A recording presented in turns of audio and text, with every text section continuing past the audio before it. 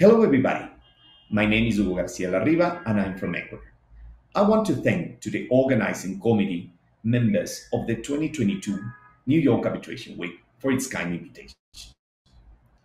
To answer the question, who is in charge of arbitration, today I will share with you a brief overview of the relationship between arbitration and the judicial system in Ecuador. It is commonly said that a chain is only as strong as its weakest link. No surprise. If arbitration were to be a chain, its weakest links will be first, the respect for party autonomy, second, the ability of an arbitral tribunal to retain and assert its jurisdiction, and third, except for specific circumstances set forth in the law, the respect and immutability of arbitral decisions. I submit that recent developments in Ecuador have strengthened those links, and therefore arbitration is much stronger now. I will mainly refer to two principles developed by the Constitutional Court of Ecuador: the principle of minimal judicial intervention and the principle of undue constitutional interference. In terms of the first principle, the Constitutional Court has stated that derived from the constitutional recognition of the contractual and alternative nature of arbitration, its effectiveness also depends on a duty of respect and independence towards arbitration from the ordinary justice system. An indiscriminate judicial control will transgress the alternative nature of this system and will leave the will of the parties without effect. In relation to the second principle, undue constitutional interference, the Constitutional Court has ruled that the court cannot neglect also to mention that it is not allowed to denature a constitutional injunction by using it to attack decisions rendered by arbitrators or arbitral tribunals, since these will constitute a breach of the Ecuadorian legal order that expressly forbids a constitutional injunction be filed against decision of jurisdictional nature. If not, the constitutional justice will unduly interfere with arbitration. Both principles are aimed to guarantee, first, the respect for party autonomy, second, the ability of an arbitral tribunal to retain and assert its jurisdiction, and third, the respect and immutability of arbitral decisions. In relation to party autonomy, it is not contested that parties are allowed to agree to arbitrate their disputes through a fair and neutral procedure tailored to the needs of the case, always ensuring that due process is followed. The Constitutional Court has clarified that since party autonomy is the cornerstone of arbitration, provided that the basic guarantees of arbitral due process are respected, parties have a broad freedom to agree on the rules for the conduction of arbitration. The court has also recognized the concept of arbitral due process as an autonomous set of principles that differ from those pertaining to the realm of the judicial due process. In relation to the ability of an arbitral tribunal to retain and assert its jurisdiction, the regulations to the Arbitration and Mediation Act, in force since 2021, provides that arbitration and mediation centers and arbitral tribunals shall have full independence and autonomy and shall not be subject to any order, provision, or control of any authority that will undermine their powers. It is forbidden for any state authority to exercise control or to interfere in the functions of arbitration and mediation centers or arbitral tribunals. Regarding the respect and immutability of arbitral decisions, the Constitutional Court has established the limits of the annulment procedure of arbitral awards, restricting any judicial activity only to an in-procedent review and subject to the specific grounds set forth in Article 31 of the Arbitration and Mediation Act. Furthermore, following this line of case law, Article 13 of the Regulations to the Arbitration and Mediation Act provides that the annulment procedure must respect the alternative nature of arbitration and must follow the principles of minimum intervention, specificity, estoppel, among others. I submit that these recent developments in Ecuador have strengthened arbitration and have ratified that parties are in charge of their arbitration. Thank you for your time and attention.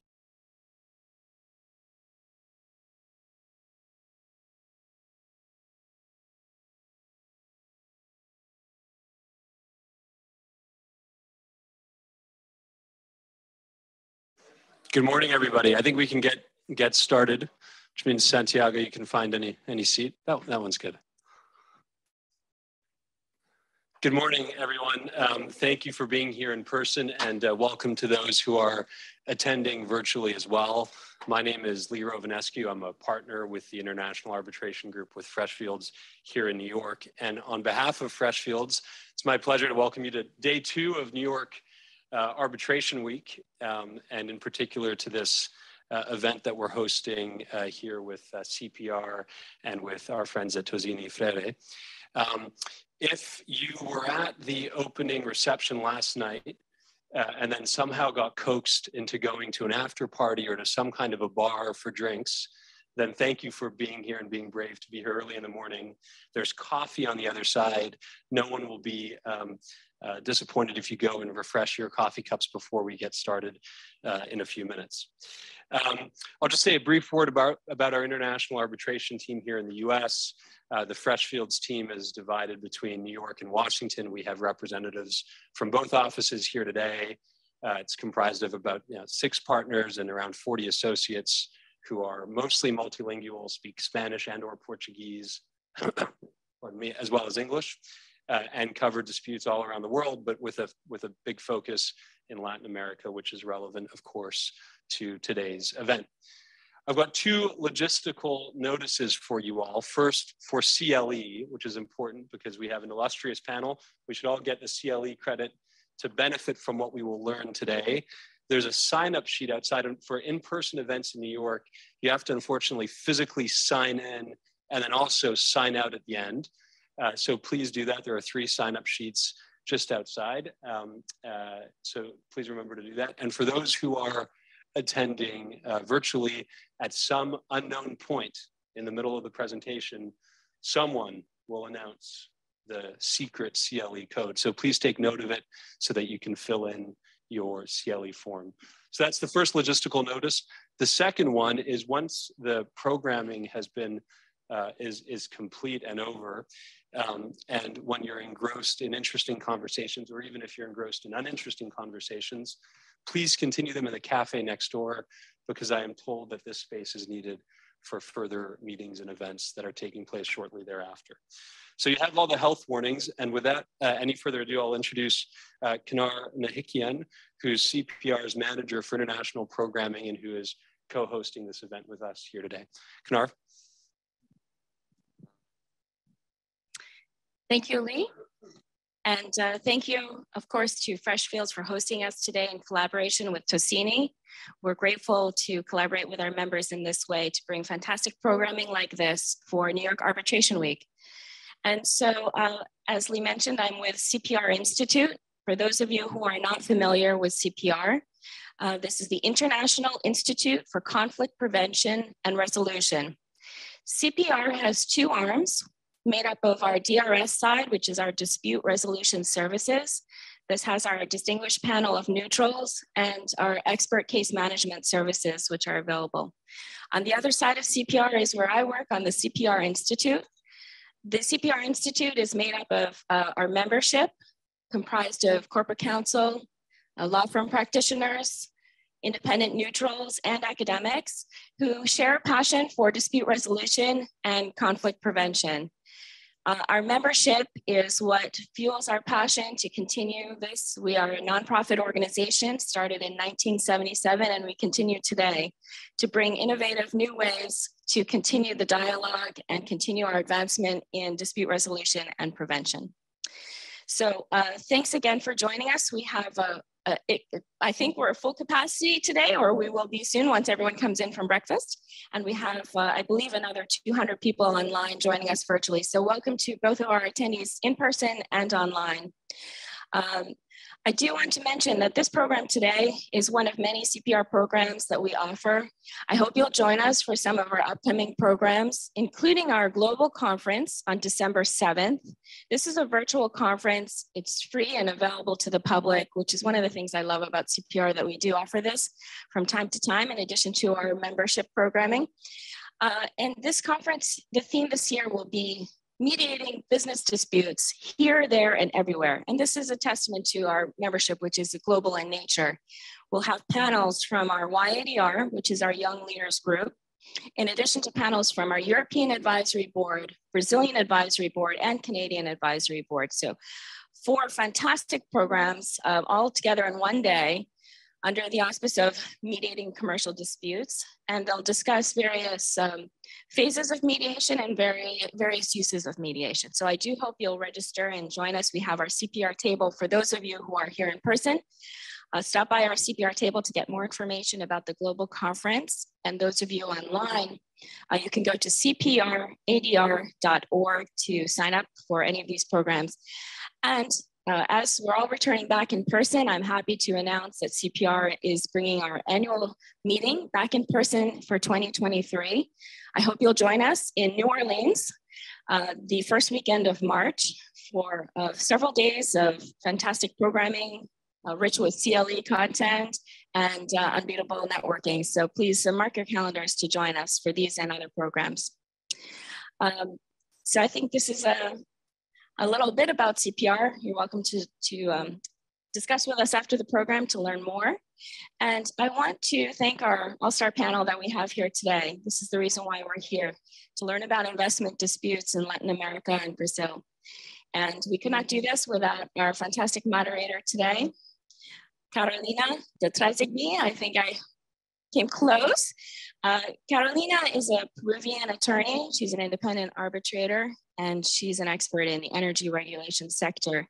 I hope that you will look at her bio in more detail in your CLE materials, as well as the bios of all of our speakers here today. So without further ado, I'm going to pass to Carolina to start our program. Thank you. Thank you for your kind introduction, Gnar. Before starting, I think it's appropriate to thank Freshfield and Tosini Freire for hosting, and also to thank all of you attendees, both in person in the New York Arbitration Week and those that are taking the time to follow us online. It's wonderful to act as moderator in this event with our magnificent speakers willing to share their experience all across America. As a Latin American lawyer and arbitrator, it's very interesting to listen to different perspectives and perceptions. How can perceptions be different in a country and another, and how our own country is perceived, which I hope help us build a better regulatory framework in promotion of private investment and arbitration. So let me start by introducing them. Our panel today is Noriana Marigo, who is well known by all of you. She's the global co-head of international arbitration and co-head of the Latin American practice at Freshfields. Noriana's experience as counsel and arbitrator in many high-stakes commercial and investment treaty arbitrations very big asset in this discussion. Today, Rafael Alves comes to us from Brazil. He's a partner at NYAW Advogados and a professor at Sao Paulo Law School and co-chair of the CPR's Brazil Advisory Board. He has recently co-edited the CPR, I have it around here, Corporate Counsel Guide for Arbitration in Brazil. And so I'm sure his contribution in this panel will be particularly enlightening to the Brazil arena. Julio Cesar Rivera, sitting right next to me, he's an Argentinian lawyer and a partner at Marval of Farrell Mayral. That was harder than NYAW. He's also a global adjunct professor at NYU, at the NYU Law Abroad program in Buenos Aires. And last but not least, we have here today with us via Zoom, Marinés Solá. Thank you, Marinés. It's hard to be the one that is at a distance. Marinés Solá is also an Argentinian lawyer, and she's the one to add in the in-house perspective into this panel. As she's not only involved with ICC in Argentina, but is head of the litigation practice at Pan American Energy with operations in Argentina, Bolivia, Mexico, Brazil, Uruguay, and Paraguay. I hope I didn't forget anyone, any country. So even though you're not physically here, Marinés, it's great to have you on board, and we will make sure that the public hears a lot from you, what you have to say from the in-house perspective. Now our topic. For the last 20 years, Latin America has been a fertile environment for investor-state arbitration. From the cases in Argentina in the early 2000s, those against Venezuela and Ecuador, Mexico, Bolivia, and more recently, Peru and Colombia, investment treaty disputes in the region have continued to arise. Investment arbitrations against Latin American countries represent the largest share of cases when comparing caseloads by region. Between 1995 and 2010, more than 1/3 of all investor state arbitrations registered worldwide were in Latin America. And personally, I was sorry to read that Peru was the most, the most frequent respondent in 2020 and apparently in 2021 also. Out of 66 cases registered by ICSID in 2021, 24 are against Latin American states. And then the topic of this New York Arbitration Week, right? Who's in charge? Inviting us to reflect in what's the best way for efficient resolution of disputes. Right? It is well known that investors have resorted to arbitration because it offers greater procedural flexibility and the prospect of a neutral forum. But do they really have access to efficient resolution of disputes? And are they really in control of the arbitration? And let's see what our panelists think. So being in control requires in the first place to have arbitration available. As you all know, there are multiple ways to secure a consent to arbitrate. Mainly has evolved in two tracks, right? Commercial arbitration and investor-state dispute. So perhaps Julio, you can start introducing our public as to what options are available to national and international investors. Thank you, Carolina, for the presentation. It's a pleasure to be here. Well, basically, the most typical way to secure consent to arbitrate is to put an arbitration clause in a contract, basically saying that all disputes concerning or related to this contract may be submitted to arbitration. That is the most typical way to secure consent to arbitrate. More exceptionally, it is theoretically possible to agree to arbitrate after a specific dispute has arisen, but in my experience, I have never seen that. It is very unlikely to happen. And then when it comes to investment arbitration, then what the investor might do is to accept the offer to arbitrate contained in bilateral investment treaties or multilateral investment treaties, or more exceptionally, the offer to arbitrate contained in state legislation. Those are basically the most common way to secure consent to arbitrate. So what are the main practical differences between an arbitration derived from an arbitration agreement or contract and from an offer made by a state in a BIT or investment law? And how do you think they're relevant in your jurisdiction? Concerning the first part of the question, investment arbitration is based on a treaty signed between states. States sign bilateral investment treaty, multilateral investment treaties that basically provide for certain guarantees and rights for the investors. And although the treaty is signed between states, the treaty contains, as I said before, an offer to arbitrate from the state that may be accepted by the investors. So at the end, in a nutshell, the investor's claim will be a treaty breach. And to be able to file that claim, the investors must meet certain nationality requirement as defined in the treaty. You have to have the right nationality to be able to file that claim. On the other hand, commercial arbitration is based on a contract. essentially the claim will be a breach of contract based on domestic law. The domestic law agreed by the parties in the contract. It's not governed by international law. Of course, there might be some overlapping sometimes, because sometimes a breach of a contract itself may amount to a breach of a treaty, but the distinction still holds. And another significant difference is that investment arbitration involves, in many cases, the review of public policy regulation, from health regulation to environmental regulations, public utility tariffs, etc. So the public interest at stake has led to much more transparency than what we're used to in commercial cases. And sometimes even the participation of third parties in the arbitrations, through NGOs, etc. On the other hand, commercial arbitration tend to be much more confidential. Awards are not published in principle. That doesn't necessarily imply that there is no public interest at stake in commercial arbitration. In many cases, contracts are terminated or modified by states because of public policy regulation. So it's not that always in commercial arbitration, there is no public interest at stake. And the second part of your question, Carolina, the impact on a specific jurisdiction like Argentina. Maybe the most delicate issue is the legal strategy. When you have two different avenues available, commercial arbitration and investment arbitration, is which one you will pursue. You will fight only for investment arbitration, in most cases by the shareholders. Will you also find the commercial arbitration or local litigation before domestic court by the local company? Which factors you should take into account when you have to make that decision?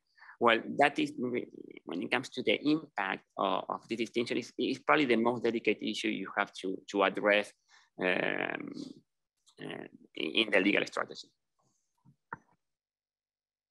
And sometimes the line gets a little bit blurry, right? For example, in Peru, it's very common to have concession agreements or investment agreements resort to exit arbitration. So even though it's actually a contractual arbitration, you're still discussing investment issues. And maybe I can invite other speakers to comment on this.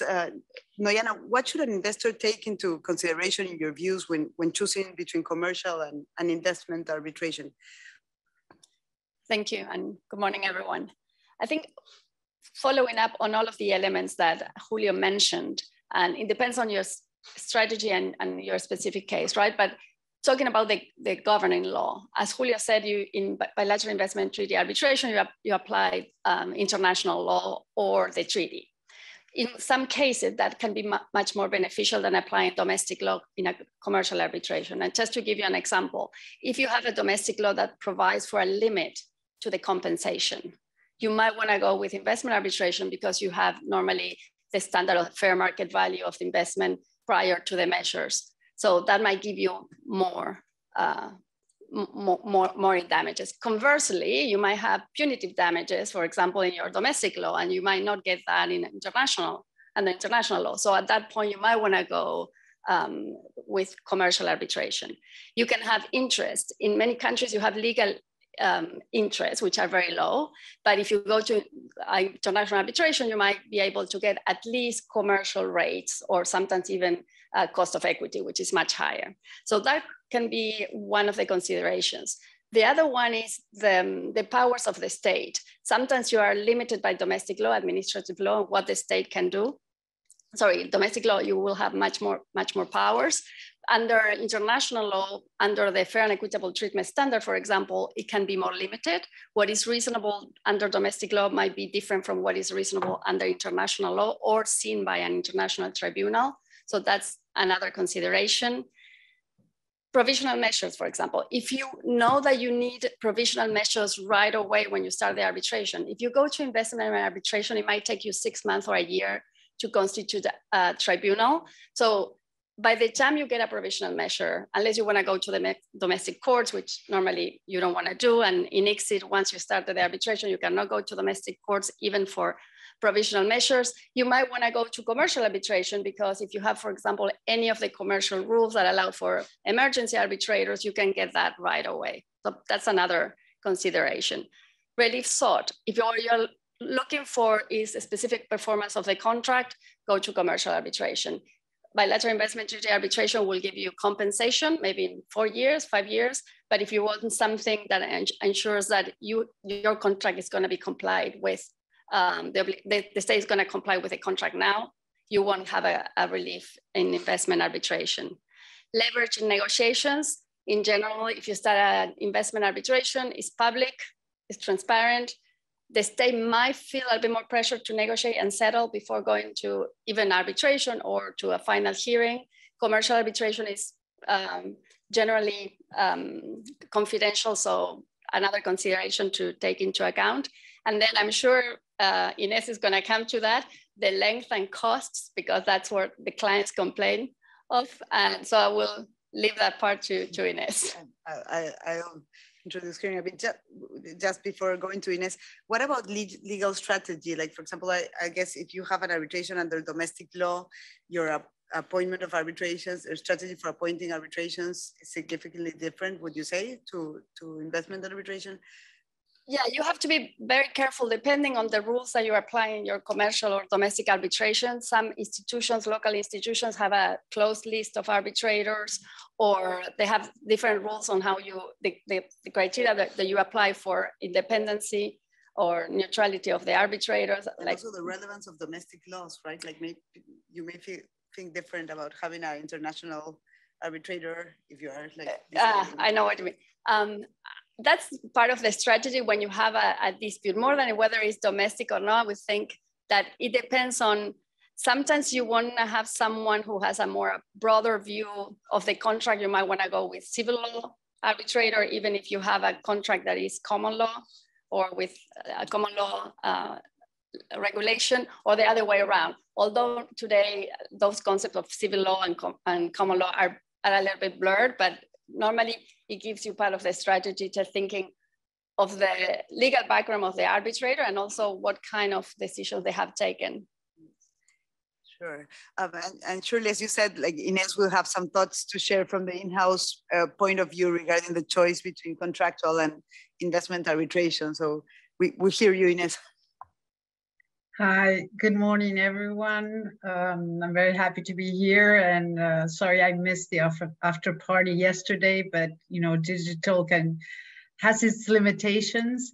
So indeed, it's a difficult choice, and as Noyana said, and Julio, there are many things to consider.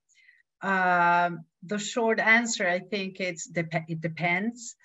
What is the best choice? You will have to analyze every time, case by case situation regarding what type of business you're doing and with whom.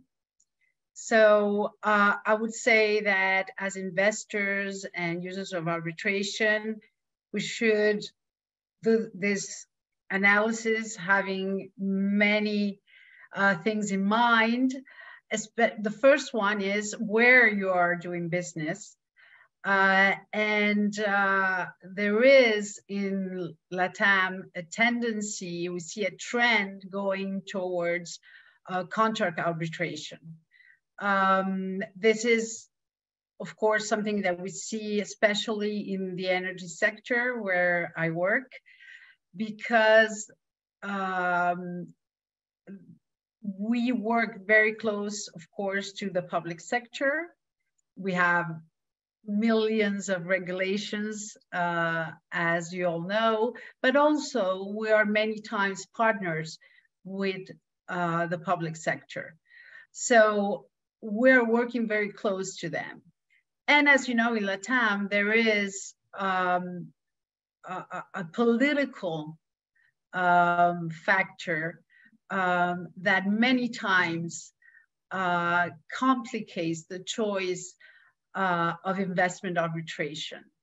There have been many investment arbitrations. And I don't know if Argentina is still #1, but probably, or I think now we have new countries that are fighting for the first place. But Argentina had many Western arbitrations, but also many other countries in Latin America. This has caused many political problems that affect business.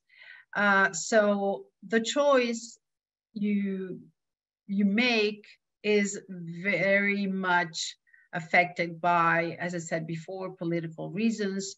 And the first thing you want to do is to be able to move forward with your business. So when you choose, you will have to analyze all the aspects that were brought up by Noyana, and always remember that even if you choose investment arbitration, domestic law will probably still a very relevant factor in your case. So this is also a concern, because we will talk about this later, but enforcement of awards is also a problem. So not only, this is something that you will keep in mind when you're choosing what type of arbitration to have on an operation or a case. Because of political reasons, sometimes a contractual arbitration will seem easier to enforce than an investment arbitration. And this is something that we'll talk about later. So the short answer is it depends. We work very closely with governments, and we want to get things done.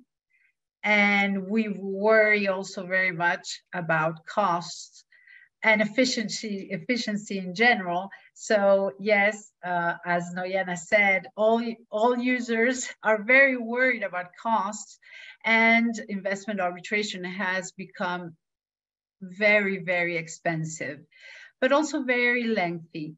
And many times, as you know, if you practice commercial arbitrations, you know that you will be able to have an award much faster if you have a contractual arbitration than if you have an investment arbitration. So these are some of the things that we have in mind when we try to decide on what type of arbitration to choose.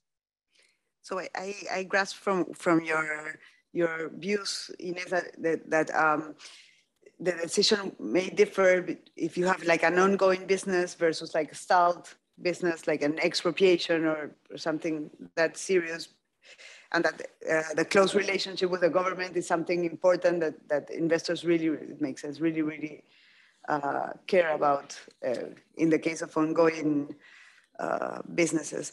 And this takes me a little bit to Brazil. Brazil stands apart from this network of investment protection. Brazil has not signed the exit convention, and even though adherence to the exit convention is not necessary for states to make binding offers to resolve treaty disputes through investor-state arbitrations, it is yet starting to put some BITs into force, which include no right to direct resource against host states, if I get you well, Rafael. Do not include investor-state arbitrator, but rather state-to-state arbitrator. So given that context, what are the options or the best available options for investor in Brazil, given the country's traditional stance on international investment treaties? Thank you, Carolina. Brazil's situation is so peculiar that we need a specific question just for our country. First of all, let me thank the organizers, thank Freshfields again for hosting us, Tosini Freire, and CPR as well. My job here would be much easier because of the chapter in our CPR guide regarding investments in Brazil. So I'd like to thank Alex Ibrahim, Mateus Oliveira, and also Ricardo Gardini, because it's a fantastic chapter and makes my my role here much easier. I'll be commenting on a lot of what you have written in our guide. So to answer your question, Carolina, what are the options for investors in Brazil? The short answer is commercial arbitration. I'll give you now the long answer, which is, and explain you why we don't have investment arbitration in Brazil. Brazil did sign in the past several BITs. As Carolina mentioned, we are not a party to the ICSID Convention, to the Washington Convention, but we did sign some BITs in the past.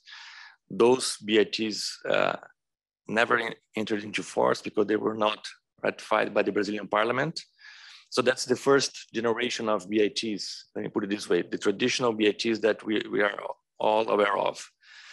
Now, there's a new trend in Brazil for investment protection. The government decided to draft a new model for BITs. They call it the Cooperation and Facilitation Investment Agreements. This is a new name. And the structure resembles, of course, the traditional BIT, but with some very important differences, both on the substantive aspect and the procedural aspect. And on the procedural side, I can discuss later on the substantive side, but on the procedural side, as Carolina mentioned, there's no investor-state arbitration in those BITs, meaning an investor is not allowed to start arbitration directly against the state under those BITs. It needs to resort to state-to-state arbitration, which is very, very hard to happen in the practice. And even if it does, the legal remedies available for the investor in that state-to-state arbitration are very different from investor-state arbitration. So that path, it remains still to be seen whether it will attract foreign investors in Brazil because of those specific treaties. So we have signed, if I'm not mistaken, 15 of those new treaties, bilateral treaties, so-called cooperation and facilitation investment treaties, agreements, sorry. And out of those 15, the new generation of BITs, 3 of them are already in force, Angola, Mexico, and the Mercosur agreement, which comprises Argentina, Paraguay, Uruguay.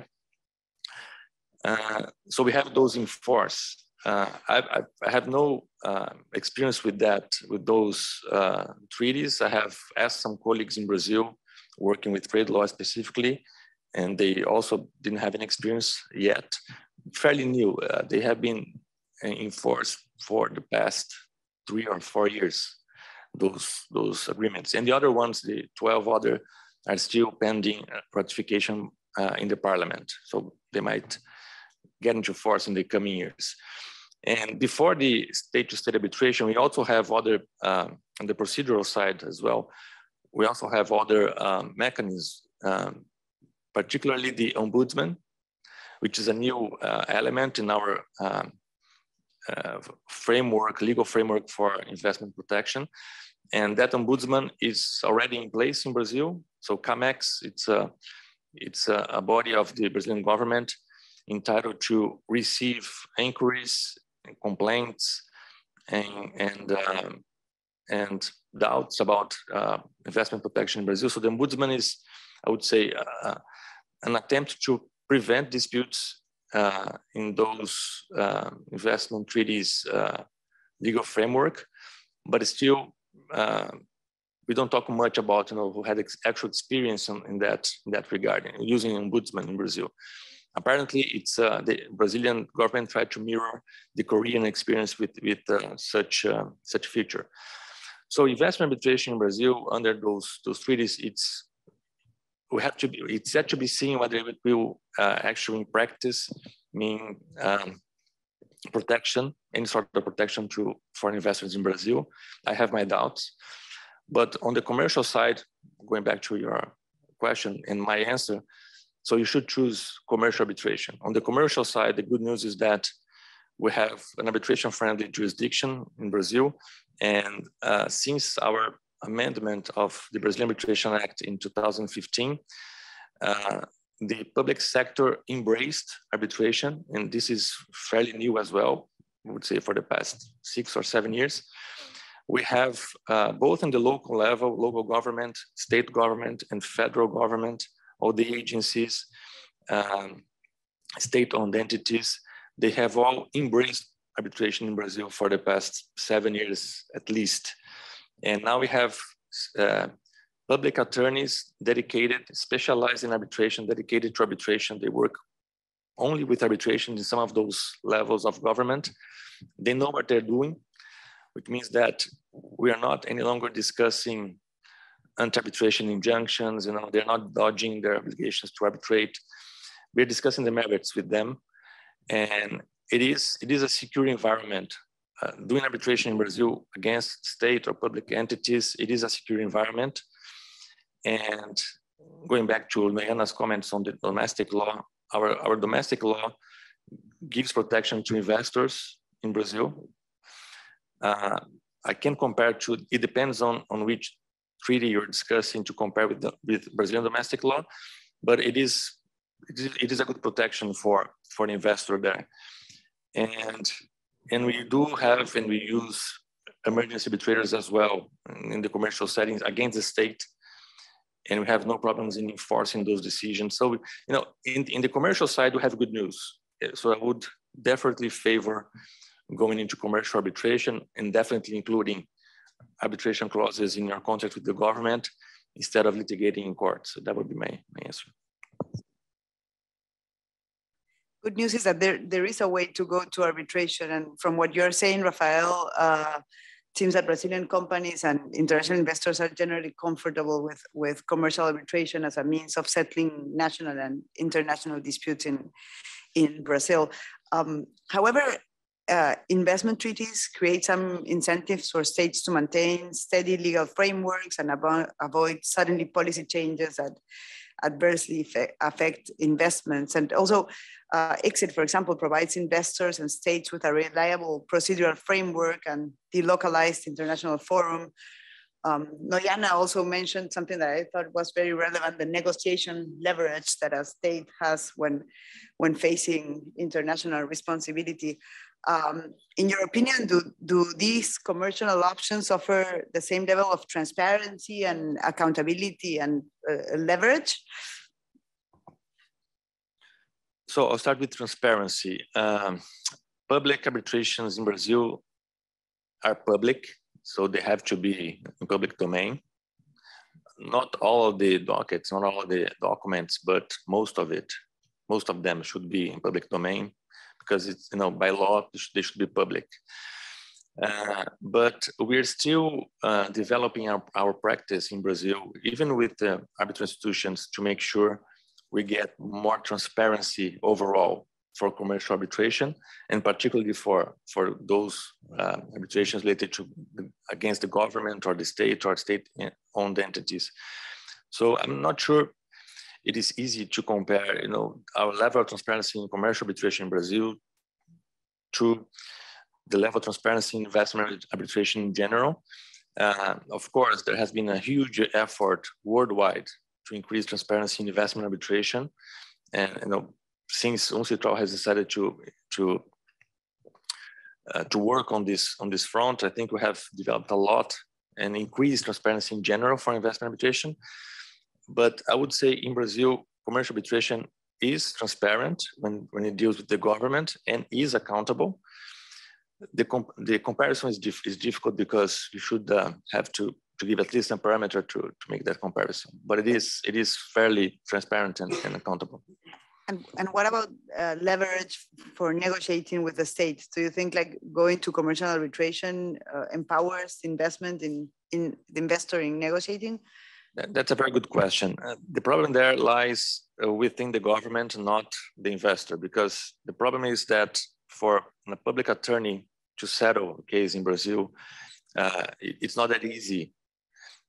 And usually that public attorney is subject to several layers of control, public control. He or she will have to justify why he or she settled that case specifically. It's very different from the commercial setting. Peru, they will never settle. Yeah, and that creates, that is not an incentive to settle, which is very unfortunate because I think it will be in the public's interest, or better say, it would be better for the public interest sometimes to settle a case than to let it, go to trial or to the judgment. Well, they will also face responsibility plus the staggering costs of the arbitration anyway. If they receive an award, they will not, no one from the public side will be responsible for that award, right? You're basically outsourcing your responsibility for that case. Someone else is deciding for you.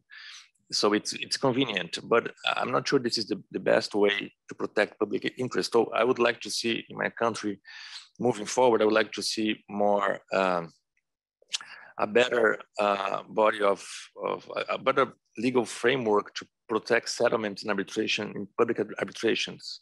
Because I think, as we do in practice, in our private practice, sometimes settlement is the best course of action. And why wouldn't that be the same case for public arbitrations? Maybe we can have Ines to comment on the in-house counsel experience here. In your experience, Ines, do you think companies are comfortable or well protected with the Brazilian arbitration situation? Thank you, Carolina. Yes, as Rafael said, Brazil is quite a special case regarding arbitration, but Brazil is special in everything, right? And I think that companies do feel that arbitration is an option, but commercial arbitration or contractual arbitration, of course, you do not have this umbrella protection that investment arbitration provides for investors in general. I don't think that has had a tremendous effect on investment in Brazil. I don't have the numbers, but it's not something that has usually come up in discussions between companies. We do feel that you have to be very, in the energy sector, as partners of Brazilian companies, state companies, and state entities in general. The drafting of the arbitration clause tends to be a problem. I know we're going to speak about that in detail later, but I think that in Brazil in particular, you do have to have very good Brazilian lawyers helping you. But I think that companies feel that there is an acceptance of arbitration, and there is a very large practice of arbitration in Brazil that makes investors comfortable regarding the development and enforcement of the eventual award. I do agree with Rafael that settlements are very difficult. This is something that we see in LatAm in general. I would like to say that they're difficult, but not impossible. And there is a possibility of settlement, but laws should change in that regard, because the responsibility for the public official makes it very, very difficult. And you will have to go to the highest levels to be able to reach a settlement. And that, of course, means more time and costs. But I think that the situation in Brazil is a situation that is favorable to investors. I believe that it's better than it has been in a while.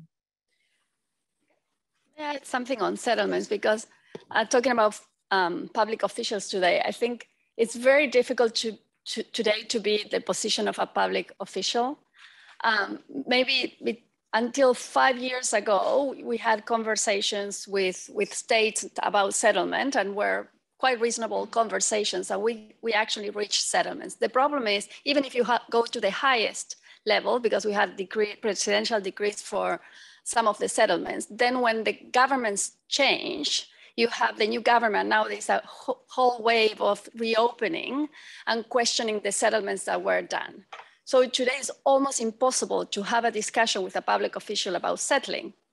But that also creates problems, because now we are seeing the opposite. When you get an award and it's public that that public official could have settled the case for half of the price, but went through the arbitration, the cost of the arbitration, and then ended up with an award that is much more expensive, then that official is also put into question for not having done the right thing for the state. So I think today we're in a very difficult situation, which is not good for the states because they end up paying much more, and it's not good for the companies because sometimes you just need to settle to continue the relationship.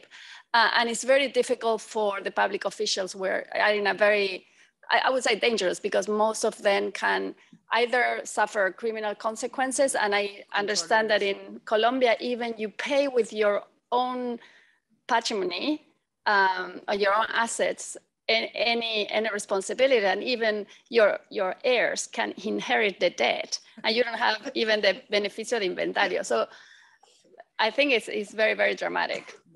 That sounds even worse than Peru, which is hard. Is it possible, Rafael, do you think that Brazil will change its stand in the light of its national private companies investing abroad, or like break into international investment arbitration? No, short answer is no, we're not going to change. This is what we have for investment arbitration in Brazil, so let's live with it. And again, resort to commercial arbitration.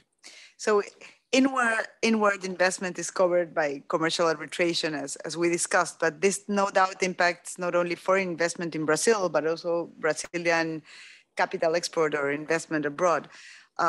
It seems then that to have access to investment arbitration, you have to restructure and go out of Brazil and channel your investments through other states. We've seen none of that. For example, Peru has a very large claim now by a Brazilian investor that has been channeled through the Belgian-Luxembourg BIT. Treaty planning is frequently used by investors globally in a way that guarantees coverage. NYAW, can you comment on the need of Brazilian investors abroad to restructure their investments to get VIT protection? And also, what is the right moment and the right way to engage in treaty planning in order to avoid denial of benefits? Yeah, of course. So it's a little bit unfair because foreign investors cannot be protected when they invest in Brazil, but Brazilian investors have been using treaty structuring to get protection, of course, when they export capital. As always, you can structure or restructure if you realize that you don't have the right protection under the treaty. There are certain things that you have to keep in mind always. Is first, look at the language of the treaty. We had experiences with people restructuring just using a treaty, and then when the dispute arises and they come to us and we look at the restructuring, they went with a treaty that require substantial business in that jurisdiction, or require or have a denial of benefit clause that needs that either you have business there or you are controlled by the same nationality. You don't comply with that, you get zero protection. Or even some treaties like the Swiss treaties, they require Swiss control like all the way up. So you can only benefit from that if you are a Swiss investor. So always— the definition of investor there is like it's very important to look at each treaty and not use templates. And the second very important point is the time. When do you restructure? Let's say the sooner the better, and the better is when you are investing. But let's say that you want to restructure later. What you have to be careful is that there is the dispute has you cannot foresee the case law says that the specific dispute cannot reasonably be foreseen at the time you restructure. And there are two ways in light of the case law that it can go. Either they say that you were abusing the right and you just restructure to get international protection, and that some tribunals have said that that's an abuse of rights, or they just say that whatever damage you suffer before the restructuring is not going to be covered by the investment. And that's the decision that the ConocoPhillips tribunal got and versus Venezuela. And basically is better in the sense that, okay, you lose some of the damages, but you can still have the claim. But the other tribunals that just deny jurisdiction because of that. Interesting. Ines, do you have any comments on this from the point of view of counsel? Is restructuring in order to gain access to treaty protection something that is appealing to you, or that you may deem necessary as an investor, or or in the absence thereof, commercial arbitration would suffice? Well, it would depend, of course, of the ongoing business, the type of relationship you have with the state, and the size of the investment. Because you have to keep in mind that this is quite expensive. So I think that's the main concern regarding restructuring. So I would say that it's something that we would definitely analyze case by case, but it's one of the options, yes. And in your experience, does lack of access to investment arbitration deter investments in Brazil, or? In my experience, it doesn't. Of course, it's the first thing that you say as in-house counsel. Remember, they don't have investment arbitration. You do have to remind people that this is the case because it is quite an exception. But I don't think it deters investment in Brazil. Thank you. What about you, Rafael? Do you have any views on that? Or? No, I don't think it. The absence or the legal framework that we have for investment in Brazil, I don't think that framework has been an obstacle to attract foreign investors in Brazil because we have been using commercial arbitration since '96 at least. So we have an option. If we didn't have that option, then I would agree. Yeah. I think you have the market, which is what investors require. Yeah. That makes sense. So let's have a step back, zooming out of investor-state arbitration. And as for contractual investment or commercial arbitration, drafting the contract is a particularly relevant aspect. We've mentioned this before, in order to adequately protect the investments and to remain in control of the arbitration. So having this in mind, what are for you, Julio, the main aspects to consider as to clause drafting? I want to highlight three things to keep in mind when drafting a contract, in particular with government or state-owned entities. The first risk you have is the risk of interferences with arbitration. So, and the best way to deal with that risk is to have the seat of arbitration abroad, to avoid the control of the arbitration proceeding by domestic court. The problem with that solution is that it's not always available in all Latin American countries. In some Latin American countries, it's mandatory to have the seat in the country when you are dealing with the state. So you have to be careful about that. Second, in federal countries such as Argentina, if you are arbitrating with a province or state, you also have to try to fix the seat of arbitration outside of that province. In my experience, all the contracts I've seen with provinces that contemplate arbitration, they have the seat in Buenos Aires and not in the province. The second thing that is very important if you want to dilute the risk of interference or the risk of lack of collaboration of the state is to have institutional arbitration. Always institutions have more tools to deal with parties that don't want to collaborate with the proceedings. It's much better than ad hoc proceedings. Third, and this in one case I've seen and I'm working, the parties agree to have a penalty clause in case of interference with arbitration. And in a very specific form of interference with, if there is an anti-suit arbitration, there is a penalty clause.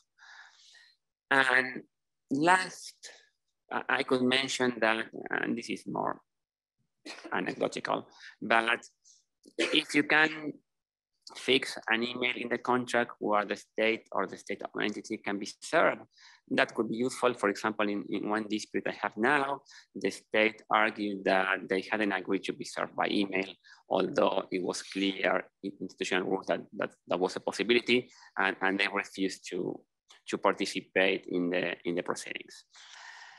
The second thing you have to look at, apart from the risk of interference, is, does the arbitration law apply to state contracts? Although many Latin American countries have modern arbitration law based on the modern law, in some cases, such as Argentina, the arbitration law doesn't apply to contract governed by public law, only to contract governed by private law. So the question is, which law does it apply to arbitration with the state in Argentina? And the answer is basically done in a vacuum. There is no arbitration law that applies to arbitration with the state in which they are governed by public law. How do you deal with that? What can you do? Again, institutional arbitration. Why? Because in the rules of the institution, you will have some basic rules like the principle of separability, the competence, etc., that will help you to deal with this vacuum. Second, try to put some of these principles into the arbitration clause. I've seen that in many contracts with Argentine government is you have the separability principle, the competence principle in the arbitration clause. So these are some of the ways to deal with the lack of a modern arbitration legislation concerning arbitration with the state parties. And the third one, which is also essential, and it's much more difficult to deal with it, you have to know that in Argentina and in other Latin American countries that have an administrative law based on the French model is the administration will have powers, implicit powers, even though they are not expressly mentioned in the contract.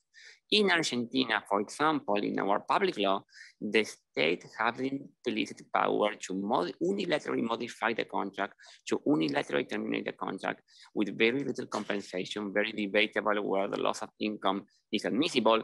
So you have to be aware that you have a contract governed by Argentinian public law, the state will have much more power than the one that are contained in the contract. So this is one of the most delicate issues when you are contracting with the Argentinian government. It's interesting all that you mentioned, because in arbitrating against the state, the investor does not always have a lot of space to negotiate the clauses, right? Even though it's common in many countries, like for big projects or relevant projects, to have a consultation phase on the contracts. Many Latin American states, or at least in my experience in Peru, usually operate with a model clause where there is little room for change. But even though negotiation is limited, there are some very crucial aspects where the investor may have a say. Like, for example, in Peru, investment agreements, there is usually a threshold that defines the seat of the arbitration. And this, like, above certain amount at stake, you resort to exit or uncitral, and below that amount to domestic arbitration. And this decision may be crucial to making arbitration viable. Like, I don't think any investor would want to address the staggering costs and time of international arbitration for low amounts. I've seen clauses that resort to exit at $1 million, which is crazy. Maybe I can invite other panelists to comment on what are the key aspects from the point of view of the investor to be in control of the arbitration process. NYAW, do you want to comment on some other Latin American jurisdictions? Maybe a couple of tips that can be used when you are dealing with a state and you can not negotiate in your contract a seat outside of the state that has hosted the investment. Because sometimes that's the most common situation. One is, even if you have seat in the host country, you can try to regain control by appointing arbitrators that are not domiciled in the seat. That means that even if you have the domestic courts trying to interfere with arbitration, at least two of the members of the tribunal are outside. So you might find a way to continue the arbitration. That relates to my question on appointing of arbitration, exactly. When you have like domestic law. Because what I've seen is that usually there's some resistance to appoint international arbitrations where you are discussing Peruvian law, for example. Yeah, and there you have to balance. It's more important to have someone who knows the law, the applicable law, where maybe in civil law countries you can have someone from Latin America that is as good in the legal principles, but then if it's domiciled outside of the country, you might be able to avoid interference. So that I would go for someone sitting outside. The other thing that I've been able to negotiate, and of course it depends on the leverage you have, but it's sometimes you say, okay, I have domestic arbitration or sit in the host country, but I want the shareholders to have special rights. And I've been able to negotiate exit arbitration for the shareholders for the contractual rights that derive from their shareholding in the company. So the company will go to domestic arbitration, but that is without prejudice of the right of the shareholder to do commercial arbitration under exit. So that's another way that you can play around with that. And then a third way is not to put a seat. And if you have a jurisdiction where it's not by law that you need to go to domestic arbitration, if you don't put a seat and then you go to arbitration, and then it's the tribunal who is going to decide which is the applicable seat. And most of the time, tribunals will find a neutral seat. So you're going to get out of that jurisdiction. So these are three ways that you can try to work around. And Rafael, I don't think we covered this in the last question. How does the Brazil situation differ from this in terms of negotiating arbitration agreements? And is there a possibility to negotiate on a contract by contract basis? A limited possibility, but there is. And I second Inês' comments that once you are into the realm of commercial arbitration with the state in Brazil, you should be very careful in drafting arbitration clauses. So a limited possibility of redrafting it, but you do have that possibility. And this is also an opportunity for me to thank Leo. Leo is here, Bocconi. He wrote the chapter on arbitration in several sectors in our guide, and public sector as well. And Leo mentioned that as Julio mentioned in Argentina, when you are in a clause against the state and the arbitration is the state, you need the seat to be in Brazil. That's also mandatory. You cannot contract around it. But if you can choose the seat within Brazil, that's already something better. And because we do have different seats in Brazil. For instance, São Paulo is really arbitration friendly right now. It has always been arbitration friendly, the city of São Paulo. But nowadays it's even better because we have specific judges specialized in arbitration. And even for arbitration against the state. So they are usually judges for commercial matters, but since they are handling arbitration matters, that would involve as well arbitration against the state. So you're dealing with a private law judge. It's much better than a judge which is used to public law only. And we have seen in the past court interference, Julio, in Brazil, court interference in arbitration. We have seen that in the past, even for commercial matters. But again, the good news is that we haven't seen such interference lately. So it's very unlikely that you got court interference in your arbitration against a state in Brazil. Very, very unlikely, I would say. So even if the law mandates that you put the city in Brazil, if you choose São Paulo or even Rio, there are some safe seats there where you can have your arbitration without court interference. So but again, if you have a way to choose at least where the seat will be in Brazil, that could be contracted. I mean, I would negotiate that. Thank you, Rafael. And Inês, this is a point where we would definitely want you to comment from the point of view of the investor. And we've been discussing so much how, Julio said it's important to get the arbitration abroad from the host country. But I've had some clients in Peru, see how they break their claim to stay in a domestic court to avoid the courts, the costs. So it's interesting to see what's your perspective on this. Well, you never know where you're going to be, right? That's the first, you have to be careful what clause you draft. And I understand that clients can be difficult sometimes. So as you said, Carolina, many times the problem we have is that arbitration clauses don't have many aspects that can be really negotiated. So this is one first hurdle that it can be very difficult. the second one, and that is a problem with certain companies. And I think that many times the commercial groups do not realize how important arbitration clauses are in general, and especially with states. And sometimes they are not given the time they truly require to have the best arbitration clause you can have. You already have a lot of limitations from the domestic law, from the state entities, from your partners, from your investors also. So that is something that you must have in mind. But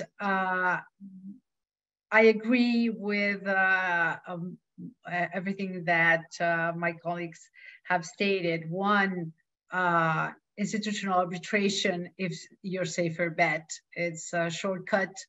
And if you can, go for institutional arbitration. Then, as Noyana said, the problem with the seat, we mentioned a few countries, many countries in Latin America, Bolivia also, many countries in Latin America will not allow you to choose a seat outside the country, but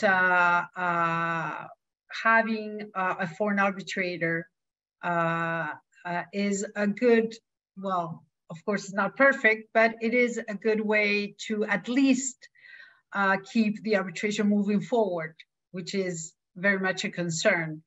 And regarding also the seat, as Rafael said, not all cities in a country are the same. So that is something that you have to do your homework and choose the best city you can inside the country where you are investing. So I think you have different strategies that you can use. It is a problem. You have a lot of limitations, but to dedicate enough time to have the best arbitration clause you can is a very, very good investment for companies. And when you do get to negotiate the seat, what kind of like aspects in your view are the most important to take into consideration when choosing a seat? Is it the approach or relationship with courts, or if the country has adopted the UNCITRAL model law, or if there's a sufficient pool of experience and qualified arbitrators? What kind of things do you work around the seat? Well, of course, the first thing, as you said, the first thing we analyze is the relationship with the relationship that courts have with arbitration in that city. Of course, procedural law, if you know the applicable law is always extremely relevant. But I would also add the familiarity of the courts with the industry.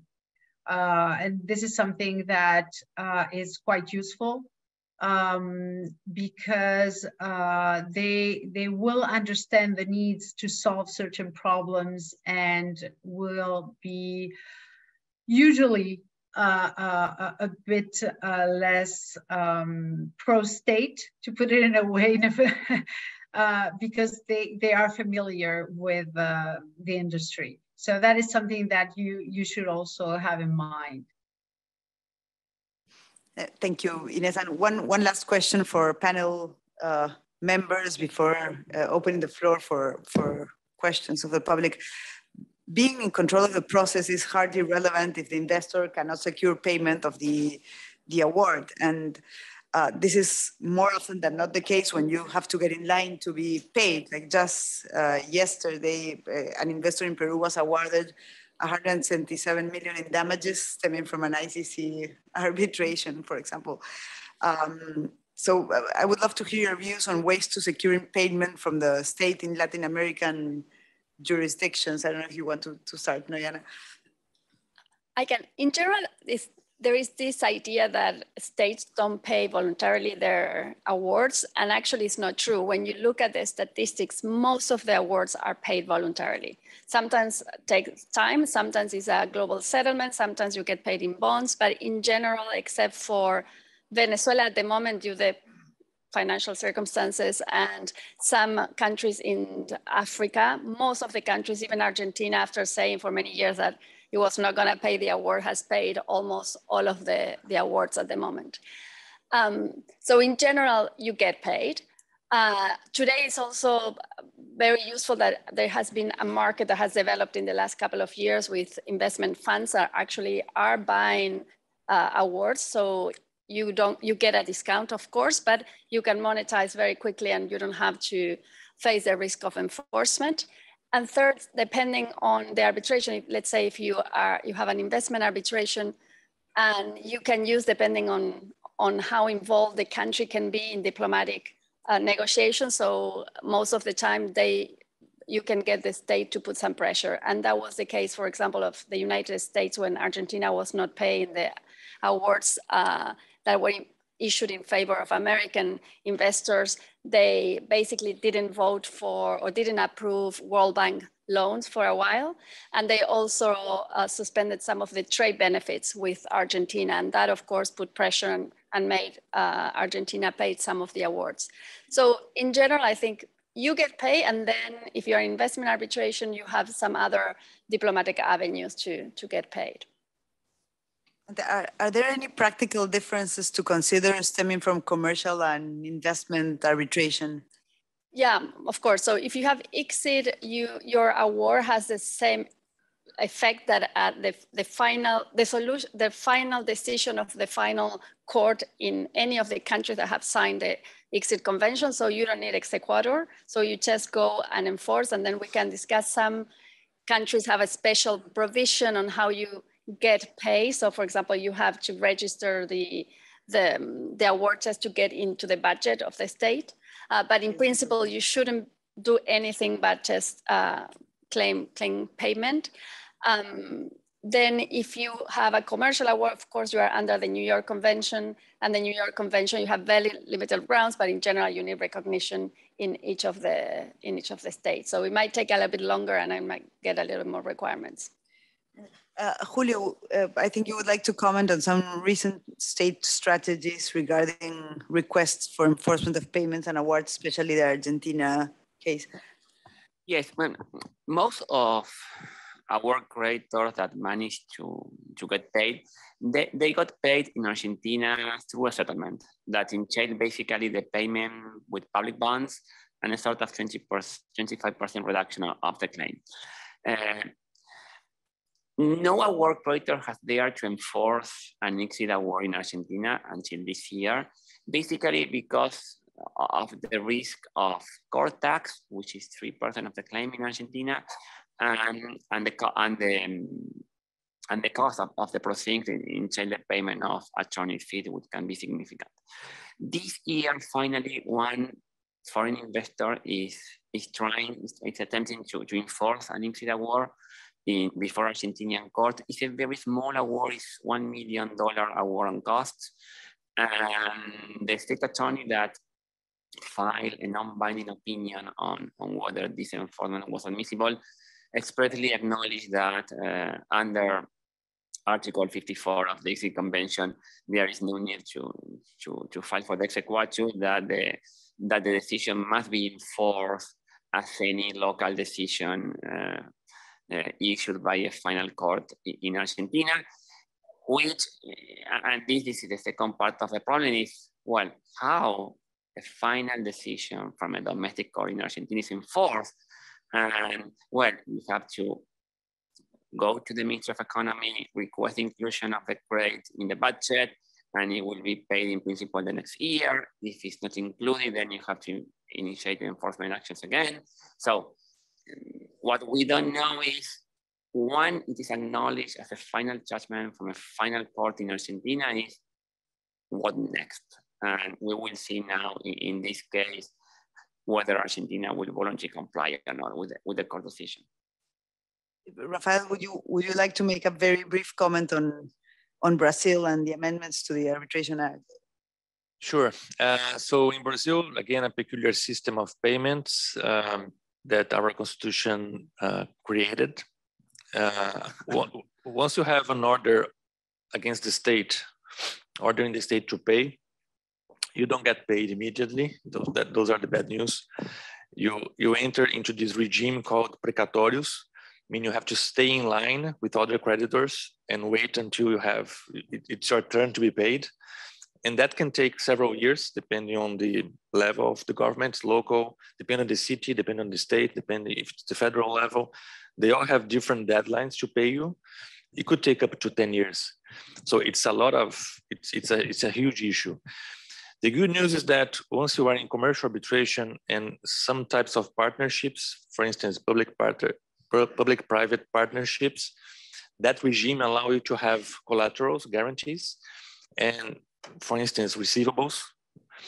And you can use those collaterals, those receivables to get the payment of all your award. So this is good news. Hopefully it will be enforced as established in the law in that way. So if you have the chance to use collaterals or financial guarantees in your partnership with the government, use them, because otherwise you will be under the general rule of precatórios and have to wait in line. Thank you, Rafael. So maybe this is an appropriate moment. We have a couple of minutes for a couple of questions from the, so I will open the floor. But before that, I have been asked to do a logistical announcement. So I will read the mysterious CLE code, which is 5186. I repeat, 5186. And with that said, we have microphones across the room, and we'd love to hear from you.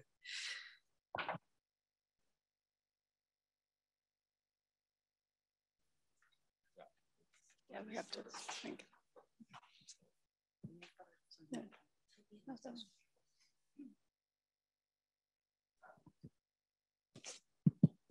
Yeah. Good morning. Thank you very much for a very interesting panel.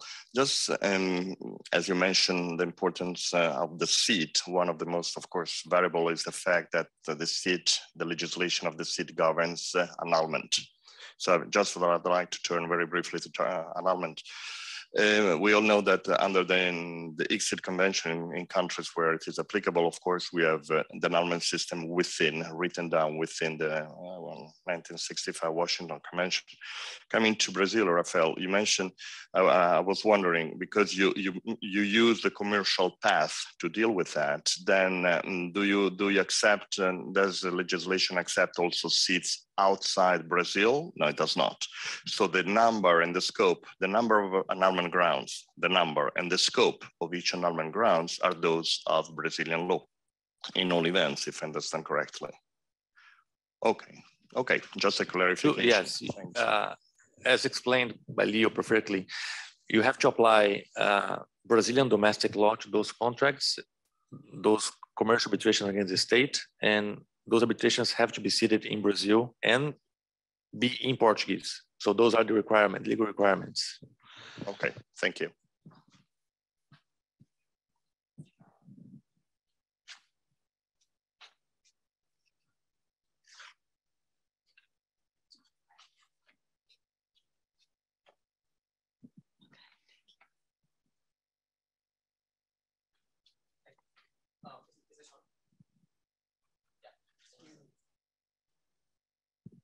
There we go. Thank you for a very interesting panel. This question is for NYAW. NYAW, you mentioned restructuring of investments to access international protection. I was wondering what other considerations that potential claimant should have in mind. Is it valid if it's only for accessing international protection? Should claimants have to prove other substantial reasons, tax planning, corporate governance issues? Thank you. I was talking about two things, right? It was timing and whether the dispute was foreseen. And then there is another element is whether you're doing it only for the benefit of acquiring international protection. And it depends on the decisions. So there are, in principle, it's legitimate to restructure only to acquire protection under international law. However, if you are too close to the time where the tribunal has to decide whether you restructured because you could foresee the dispute, then it would be much better for your case to have other considerations and have a paper trail where you consider, for example, tax planning, restructuring of your corporation, internationalization of your business, etc. So in principle, you cannot you can restructure only for that. But if you are very close to the limit as whether it will be considered abusive or not, you better add other elements. And then sometimes it's easy to say whether you could foresee or not the dispute, but many other times it's very gray. For example, if you have a candidate that is campaigning saying that is going to nationalize that entire sector, could you have foreseen or not? Some tribunals say, okay, campaign not, but other tribunals might say, yeah, at that time, if you restructure after hearing all these statements and you knew there was a high probability that this candidate will make it to the government, then you might be in a situation where jurisdiction is going to be denied. We had many cases in Venezuela when you had Chavez for years saying that they would nationalize an entire sector or several sectors. Is that enough for you to foresee the dispute or the specific ones? We have tribunals where it has said, unless they are threatening with expropriating your specific investment, is not reasonably foreseeable. But I think we can all agree that that's very arguably, and you don't want to be in that situation. So my advice is always as soon as possible. And if you're investing in a country, just do your structuring very early on, and you don't have to worry it and then maybe be involved in an arbitration for years and losing just because you were in a gray area. Do we have time for a last question, or should we just a quick one? Yeah. Sure. Hi. Thank you so much. My name's Anna. I'm a Portuguese lawyer based in Lisbon. I heard your panel with a lot of interest. And my question can go to any of the panelists. And it is, does the origin and or background of your counterparty, commercial or in investment, make a difference in terms of charting efficiency, calling to the title of the panel? I'm thinking, for example, we heard at ICC Miami that China is the biggest trade partner with Latin America, including with Brazil as well. And in my experience working with Chinese parties, and I know I'm not the only Chinese speaker in the room, there's sometimes a big call for mediation or for attempts of settlement through the proceedings. So I was just curious about your experience.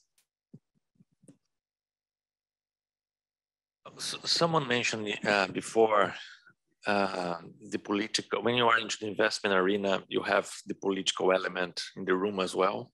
In the panel, I agree to that.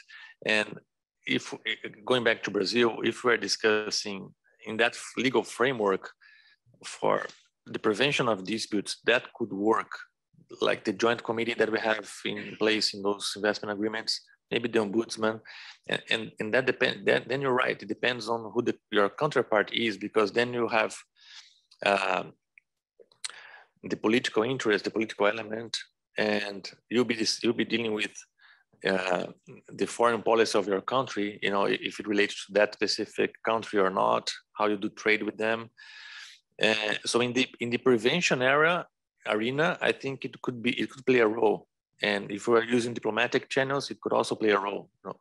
But for commercial investment disputes going into arbitration, I'm not so sure. Then I would invite my other colleagues to comment. In my experience, when you have a state-owned entity or a state as a counterparty, normally you have two considerations. In general, the government in power doesn't want to pay the award. So they're going to try to use as many tactics as they can to pass the problem for the next government. And then also you have the problem that we were saying, if you don't use all of the available tools as public official, are you going to be judged in the future for not having done what you had to do? So you might be in a situation where annulment is not really granted because the award is okay, but if you're a public official, say, well, I have this tool, I will use it in order not to be judged later. The same if you have, I don't know, a gray area with an arbitrator, maybe you just choose to challenge the arbitrator because either you want to have more time or because you say, okay, maybe in the future someone might say that I didn't do my job properly. So in general, you have other considerations than efficiency, unfortunately, and that makes arbitrations very, very long. Thank you very much to everyone. I think we're a little bit over time, so We appreciate it, especially to our speakers and public.